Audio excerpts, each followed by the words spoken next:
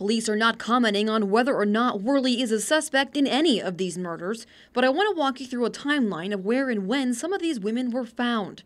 In 1980, 30-year-old Bobbie Lee Wells was found along County Road F at roads 2 and 3 in Fulton County, her body beaten with a hammer. Worley's home is just a few miles away at County Road L and Road 6.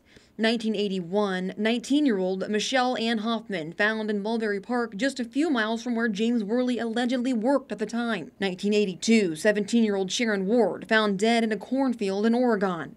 Also in 1982, 32-year-old Karen Lee Kohls goes missing near Oak Openings Metropark. That's just near the Fulton-Lucas County border.